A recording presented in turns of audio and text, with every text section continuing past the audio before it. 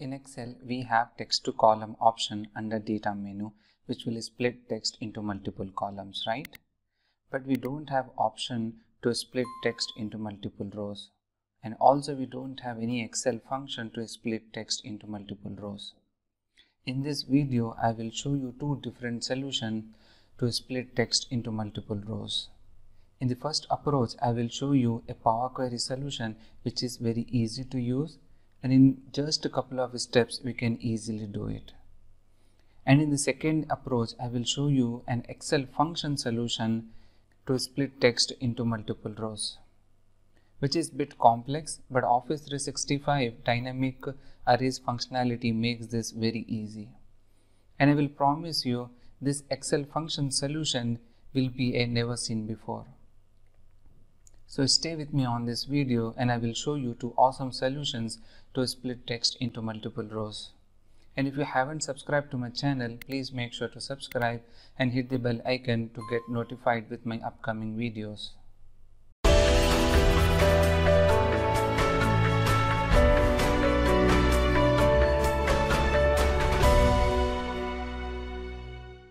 Let's see the dataset. I have sales data here which has purchase ID, purchase date, customer details and product details. And using this data set, we have to get the date wise total product count and total product amount. And if you see these product details here, multiple products are combined in one cell using the pipe symbol. And each product code and the respective product amount is combined with underscore symbol.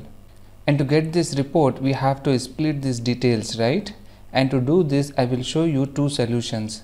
In the first solution, we'll use Power Query. So let's convert this data set into an official table. Select the data, use keyboard shortcut Ctrl+T and enable this option and click OK. So before we load this data to Power Query, let's understand the logical steps which we are going to do in Power Query. Steps are very simple and it will have just a couple of steps. Here we have product details combined in one cell, right? And first we have to split each product using pipe symbol in multiple rows. Once we split it product in rows, then we can split the product amount in column. So once we split this each product in multiple rows, then we will have each product in individual rows.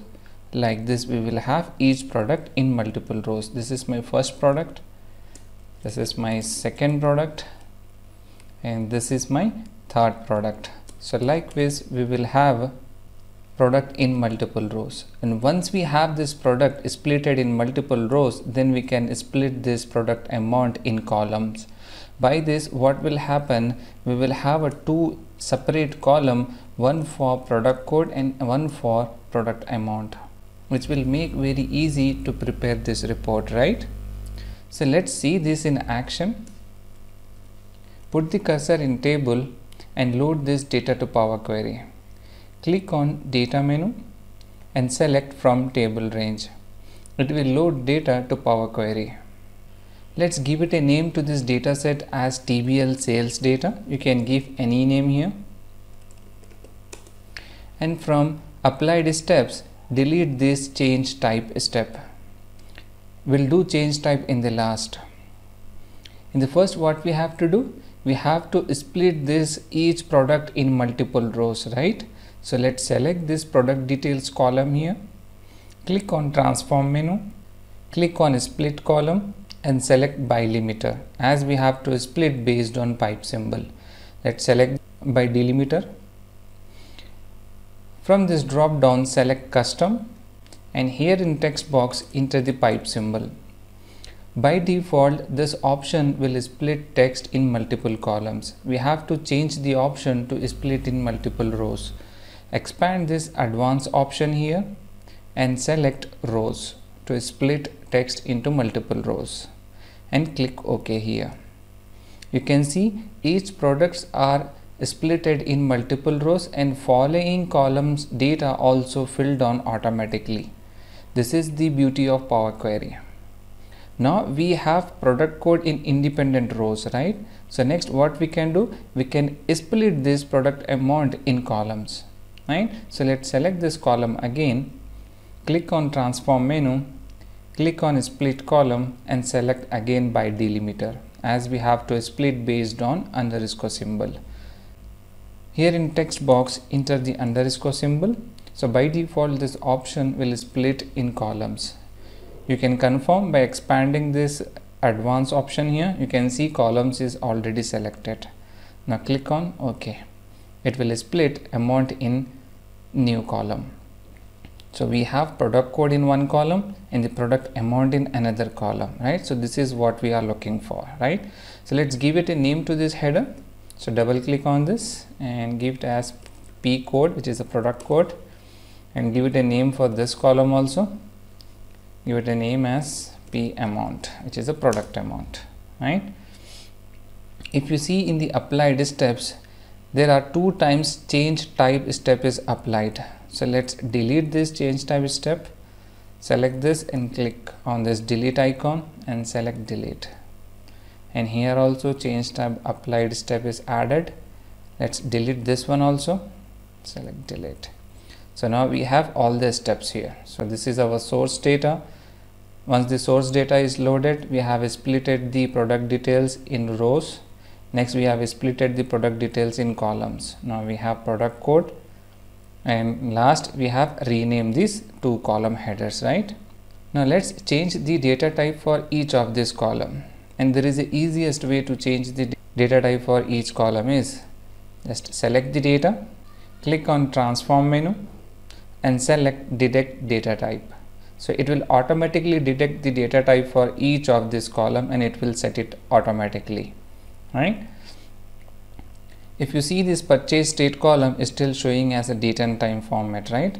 So let's click on this data type icon and the purchase date column and select date, which will convert in date format, and select here replace current, right? So now we have pure the structured data, right? Now it's very easy to get the report based on date wise total product count and total product amount, right? So let's load this data back to Excel as a pivot report. Click on home, click on close and load and select close and load to. Select pivot table report and select new sheet and click OK. So it will create a pivot report. So what is the report we are looking for? So we are looking for purchase date wise. Let's drag this purchase date in row label and drag this purchase code in the value section and drag this purchase amount to value section again. So right, so we are taking a count of product code and we are taking a sum of product amount, right? So now we have successfully prepared the report date wise total product code and total product amount, right? This is very easy to do it using Power Query.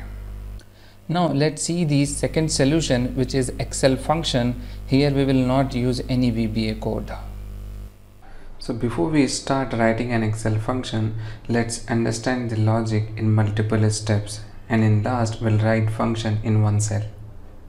Let's copy one of the product details to new sheet. Here we have a product details, right? So what we need from this cell, we need 2 information, right? So one is the total product count we need and the total product amount, right? So we need these 2 information. Let's see how we can get the total product count from this cell. So first what we have to do, first we have to get the total length of this original text, right? First we have to get the total length of original text. Next what we have to do is we have to identify the pattern here. If you see the pattern here, each product code in the respective product amount is combined with underscore symbol, right? So here is my first product code which is combined with underscore symbol, and we have a same pattern here for second product code also. This is my second product code, we have a underscore symbol, then we have a second product amount, right? So likewise we have a third product code, the third underscore and the third product amount, right? So we have a 3 underscore symbol, it means we have a total 3 products.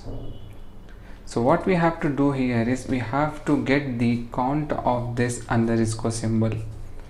How we will get the count of this underscore symbol? And to get this count of underscore symbol, we have to remove the underscore symbol from this text, right? So this is our second step. Create new text by removing underscore symbol, right? This is our second step. And once we get the new text by removing underscore symbol, then we will take the length of new text. Then next, what we can do, now we have a total length and we have a new text length. Last, what we have to do is we have to do original text length minus new text length, right? So first we have to get the total length, then we have to remove the underscore symbol. Next we have to take the length of this new text. At last we have to subtract this original text length minus new text length. So these are the steps we have to follow to get the count of any specific text from this cell. So let's do these steps one by one here. So first we'll get the original length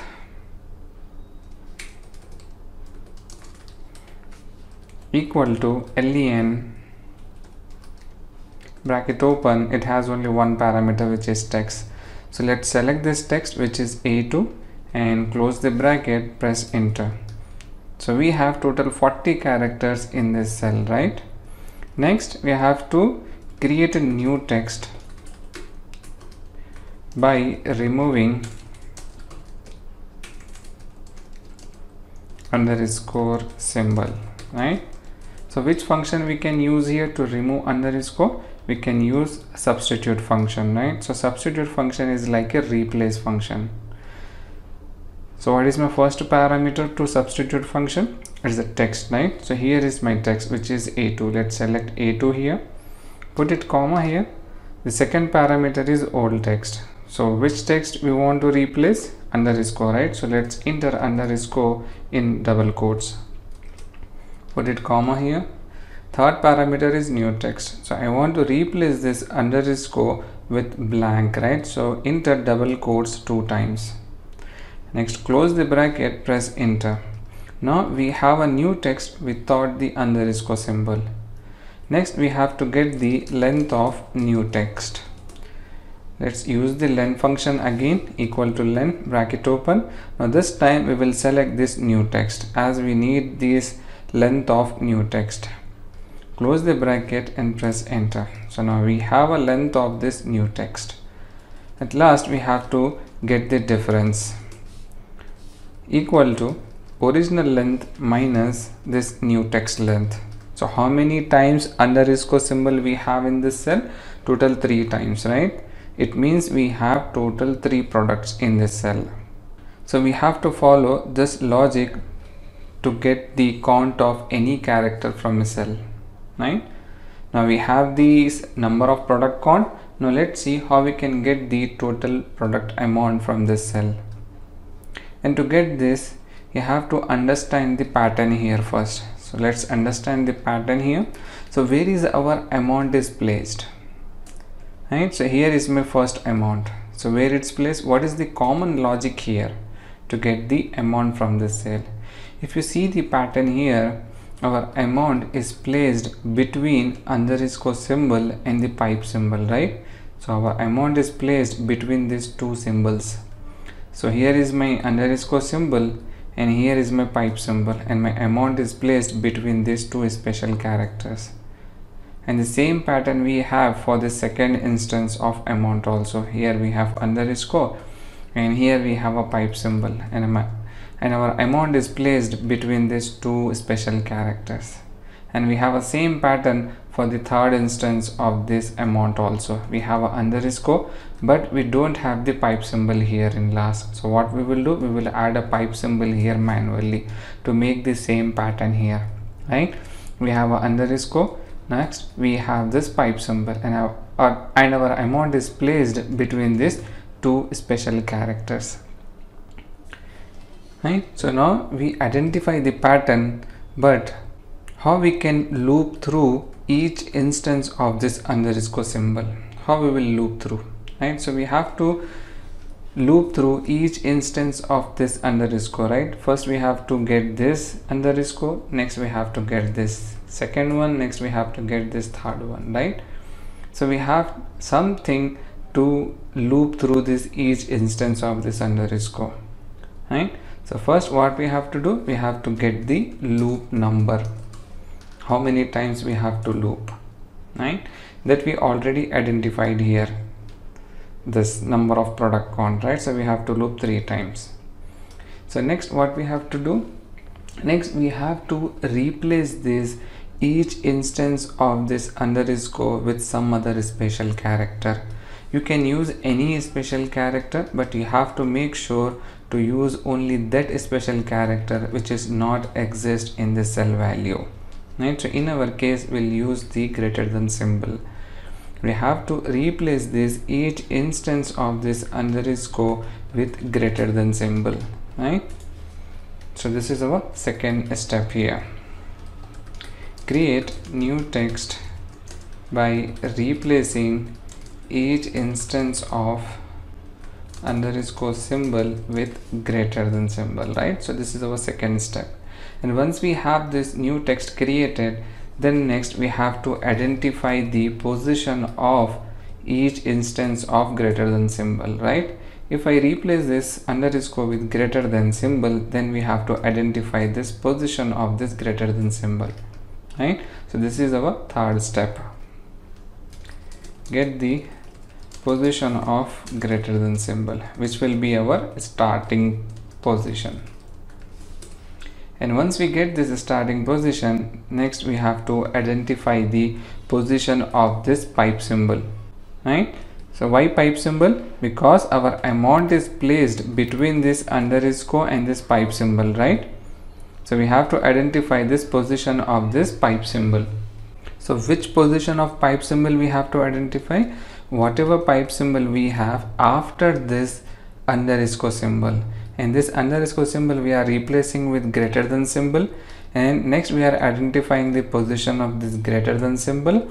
Then whatever pipe symbol we have after this greater than symbol, that position of pipe symbol we have to identify. That will be our in position.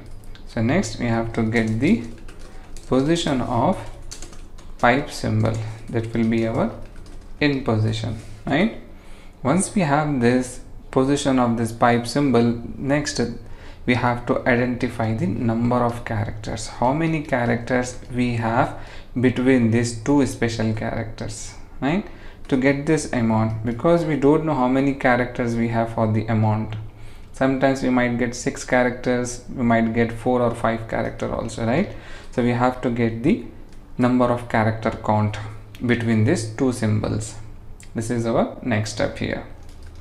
Get the number of characters between above two symbols, right? And once we have the number of character, then we can apply the logic to get the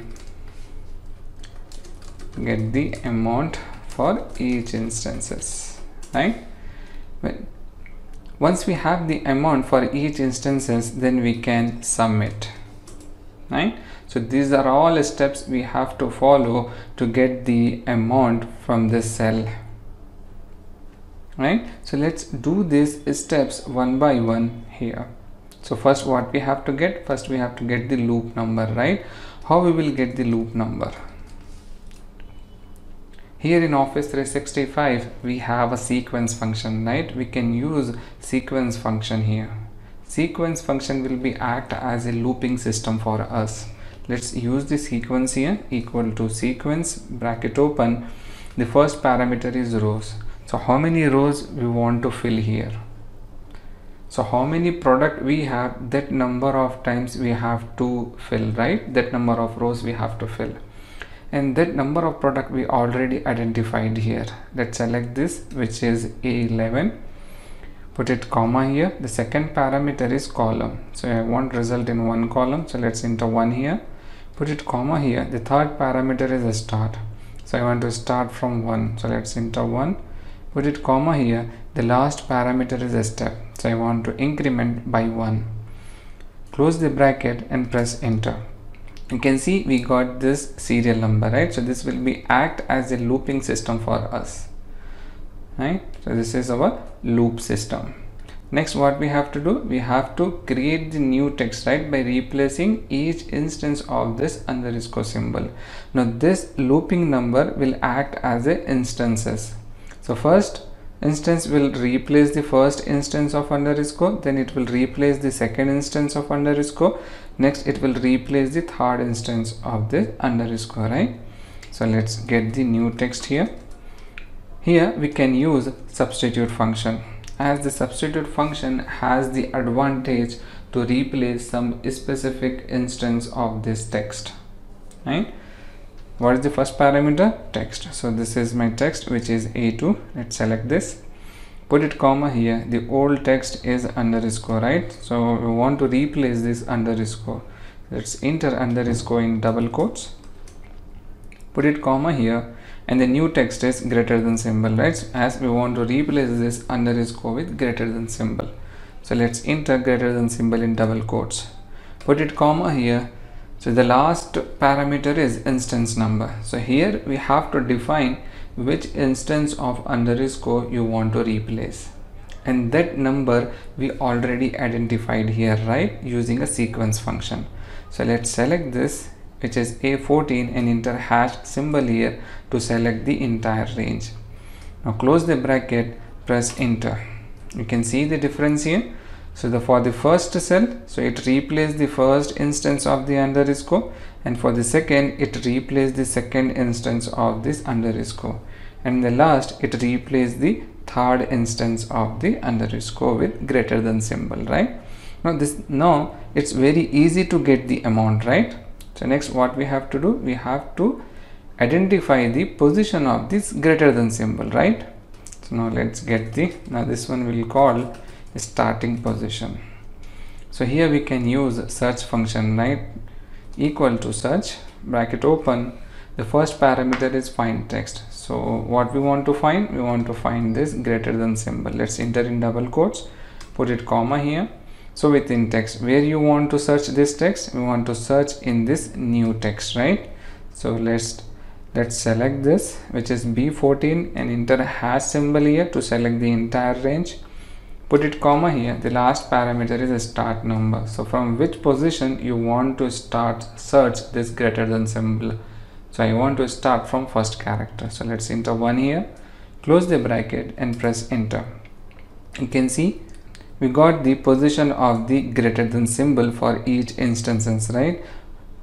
For the first instance, greater than symbol is placed at 7th position, and the second instance of greater than symbol is 21, and the third instance of greater than symbol is 35. Now this is the position of greater than symbol. If you see the product detail here, my amount starts after this greater than symbol, right? Now the position which we identified, this position is for greater than symbol. So what we can do here, so we can add a +1 here to get the position after this greater than symbol, as our amount starts after this greater than symbol. So that's why we are adding +1 here, right? So our text starts from 8, and for the second instance amount starts from 22, and the third instance of amount starts from 36th position, right? So next what we have to do, we have to get the position of the pipe symbol, right? So which will be our in position. So here we can use search function again, equal to search, bracket open. So the first parameter is find text. So we want to find pipe symbol. Let's enter pipe symbol in double quotes, put it comma here. So where we want to search this, we want to search in this new text, right? Select this B14, enter hash symbol to select the entire range. Put it comma here, and the last parameter is a start number. So here you have to decide from which position you want to start searching this pipe symbol, and which position of pipe symbol we are looking for. So we are looking for pipe symbol after this greater than symbol, right? So this is for first instance, and this is for second instance, and this is for the third instance, right? and that position of this greater than symbol we already identified here, right? So let's select this. So starting from 8th position, start searching this pipe symbol, right? Let's select C14 and put it hash here and close the bracket, press enter. So now we get the error here. Why we are getting error here? As we forgot to mention pipe symbol for the last instance of this product. So let's add a pipe symbol here, right, and press enter. Now we will have a end position for all 3 instances here. So the first instance of pipe symbol is placed at 14th, and the second instance of pipe is at 28th position, and the third instance of pipe symbol is at 41 position, right? So next what we have to do? Next we have to identify the number of characters between these 2 special characters. So let's get the number of characters here. So how we can get the number of character? By subtracting this in position minus the start position, right? So how many characters we have for first instance of amount? We have total 6 characters, right? So what we can do, we can add a hash here, right? So we have just entered D14 minus C14. So what we will do, instead of this, we'll select this D14 and enter hash symbol here, minus select this start position which is C14 and enter hash symbol here also to select the entire range, and press enter. Now we will have a number of characters for each instance of this amount, right? For first instance we have 6 character, and for second instance amount we have 6 character, and for the third instance of amount we have a 5 characters, right? Now we have to get the amount for each instances. Here we can use mid function, right? Equal to mid bracket open, and the first parameter is text. So from which text you want to extract the amount? So I want to extract from this text, right? Let's select this and enter hash symbol here to select the entire range, put it comma here, and the start number. The second parameter is start number. So from which position you want to start, and that position we already identified here, right? As our amount starts from after this greater than symbol, right? And that position we already identified here. Let's select this, which is C14, enter hash symbol again to select entire range, put it comma here, and the last parameter is number of characters. So from that starting position, how many characters you want to extract, and that number of characters we already identified here. Let's select this E14 and enter hash symbol here to select the entire range, close the bracket and press enter. Right, this is awesome, right? Now we have splitted this each instance of amount into multiple rows. Thanks to Office 365 dynamic arrays functionality here, which makes very easy to do this. If you see here, each instance of amount is showing as a text format, right? Now we have to convert this text amount into the number format. Here we can use value function. Let's wrap the value function here, equal to value bracket open and close the bracket, press enter. Now you can see now amounts are in number format. And last what we can do, we can sum this, right, to get the total amount, equal to sum bracket open. Let's select this amount which is F14 and enter hash symbol here to select the entire range and close the bracket and press enter. Now we got the total amount. We successfully get the total amount from this cell, right? So these are the steps you have to follow to get the amount from this text. Next what we have to do? Next we have to combine these individual steps into one cell, and here we can use let function, right, equal to let. So we can use this let function. So what is the use of let function? So let function allows us to create variable, right? So it will allow us to create variable, store value in variable, and access variable anywhere in under this let function. So let function allows us to create variable, store the value in variable, and access the variable anytime under this let function, right? If you want to learn more about let function, then you can navigate to this URL. You can find this link in the description below. It has very good documentation about let function, so you can make a utilize of this documentation, and this is more powerful and more improved performance function here in Office 365, right? So let's use the let function here to get the total amount, and all these individual steps will do in one cell by using let function, right? Equal to let bracket open. Now what is the first parameter here? Name1. Name1 means you have to enter the variable name here, right? So first what we have to do, first we have to get this original text. So instead of selecting this A2 cell again and again, what we will do, we will store this A2 cell value in one variable.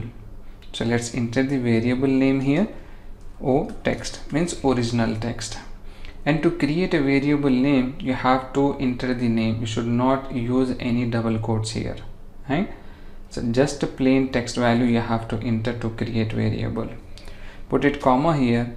So the next parameter is name value1. So what is the value you want to store in this variable? So I want to store this value, which is A2. Let's select A2 here. So whatever value we have in A2 cell, that value will store in this variable, which is O text, original text, right? Put it comma here. And the third parameter is calculation or a name2. If you don't want to create any more variable, then you can use this first variable here in this calculation step. But we have more steps, right? So let's create a new variable, one more variable here. And the next what we have to do, next we have to get the loop number, right? How many times we have to loop? So that we already identified here, right, which is A11. So let's store this instance number. So I'm using a variable name as inum, which is the instance number. Put it comma here. Now what is the value you want to store in this variable? So I want to store this value, which is A11. Let's select A11. So this number of times we have to loop, right, that we already identified here. Put it comma here, and again same pattern will follow here. Variable name, the variable value, and the calculation, right? This is the pattern will follow in let function. Now let's create a third variable here. Next what we have to do, next we have to get this loop number, right? So let's create a variable here, loop number. Put it comma here. What is the value you want to store in this variable? I want to store this value, right? So let's use the sequence function here. Instead of selecting this, we'll write a sequence function directly in this let function. Sequence bracket open, and how many rows you want to fill, and that we already identified here, right, which is A11, and that A11 value we have stored in this inum variable. So let's use the inum here. Put it comma here. So we want result in one column, so let's enter 1, put it comma, start from 1, put it comma, and increment by 1, right? Close the bracket for sequence. So whatever value we'll get from sequence function, that value will be stored in this loop number variable, right? Put it comma here. Let's create a fourth variable here. So we got the loop number. Next we have to get this new text, right? So let's enter the variable name as new text. Put it comma here. So what we want to store in this variable? So this new text value we have to store, right? So let's use the substitute function here. Bracket open, and what is my text? And that text we already identified here, right, which is our original text. Instead of selecting A2, what we will do, we'll use this variable, which is O text. Let's use this O text here. Put it comma. What is my old text? We want to replace the underscore, right? So let's enter underscore. Put it comma. We want to replace this underscore with greater than symbol. Let's enter here. Put it comma. Now which instance of underscore we want to replace, and that instance number we already identified here, right, which is a loop number. So we will have a loop number here 1, 2 and 3. So let's enter the loop number here. Close the bracket for substitute. Now put it comma here. Now we have a new text. Next, what we have to do, we have to get this start position, right? So let's enter the variable name here as start number, put it comma. So what is the value you want to store in this variable? The whatever start position we have, right? So let's use the search function here, bracket open. So what we want to find, we want to find the greater than symbol, right? Put it here, put it comma here. So where we want to search? In this new text, right? As we are replacing this underscore with greater than symbol, and that value we are storing in this new text variable, right? So within text, let's use this new text variable, put it comma here. So start from 1, right? Close the bracket and put it comma here. So now we have the start position. Next we have to get the end position here. So let's enter the variable name as e number, put it comma here. So what value we want to store here? So the end positions, right? So let's use the search function again here. So what we want to find this time? We want to find the pipe symbol, right? Put it comma here. So where we want to search? In new text, right? So enter the new text variable here, put it comma. Now here from which position you want to start searching this pipe symbol?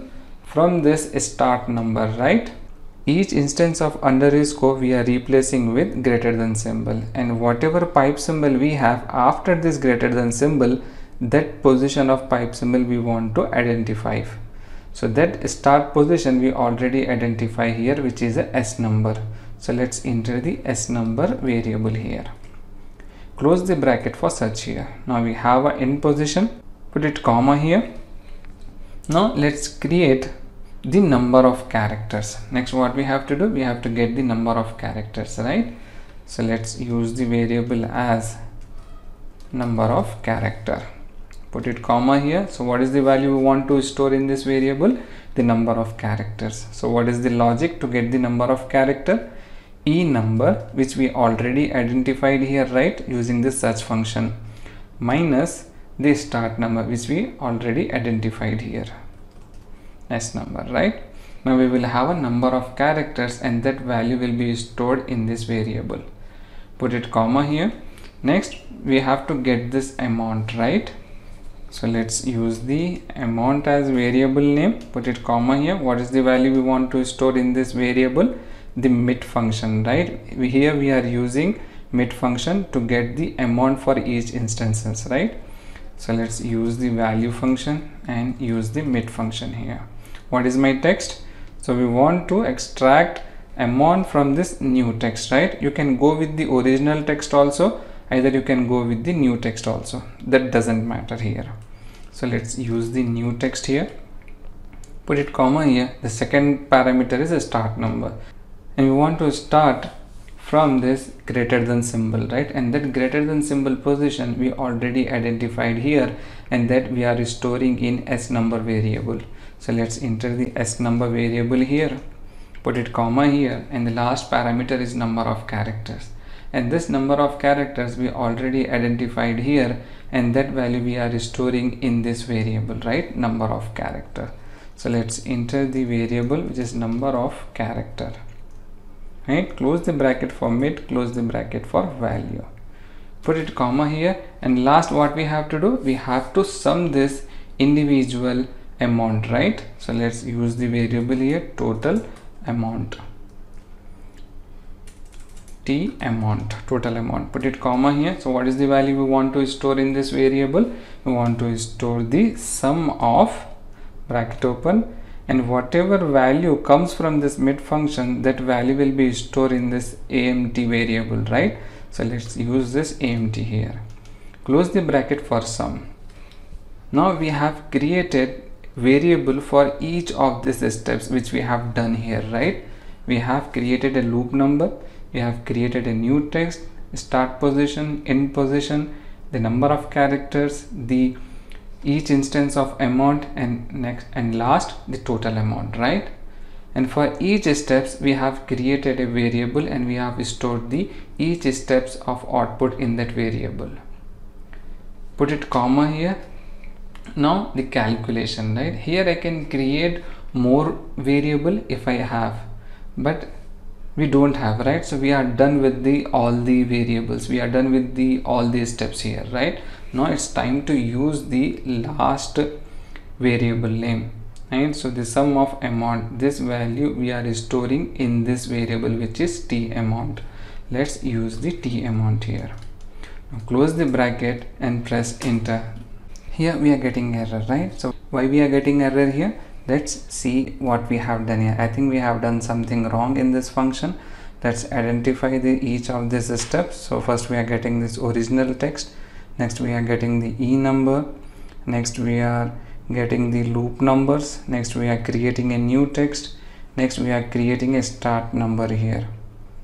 And if you see the start number here, we are searching for greater than symbol in this new text, and here we are restoring the position of greater than symbol, but our amount starts after this greater than symbol, right?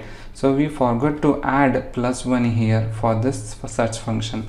So let's add +1 here, right? So we added +1 for this start position. Next we are identifying the e number, which is correct. Next we are identifying the number of characters, then we are getting the amount, and at last we are summing this amount here, and correct. So let's press enter here. Now we will have the total amount, right? So this is how you can use the let function. So this is the beauty of Office 365 dynamic arrays functionality, and the let function is very powerful function, and it has very good performance also. And the let function, it's very easy to debug and it's very easy to write also. Each of your steps, you can store your each steps of value in variable, and you can access that variable, right? So this is the beauty of let function here. So now we have the total amount, right? Now let's test this one. So let's add one more product to the cell value here. So PC01 underscore, and my amount is 34.56. Now add a pipe symbol in the last manually and press enter. You can see our individual steps also behaving correctly, and our overall function is also working perfectly fine, right? So this is how you can loop through each of the text in a cell value, and also you can split any value in multiple rows using this sequence function. So sequence function will act as a loop system for you, right? So now it's time to add these two formulas to our raw data to get the total product count and the total product amount for each of these customers, right? Let's add a product column here. So product code. So what is the logic to get the product count?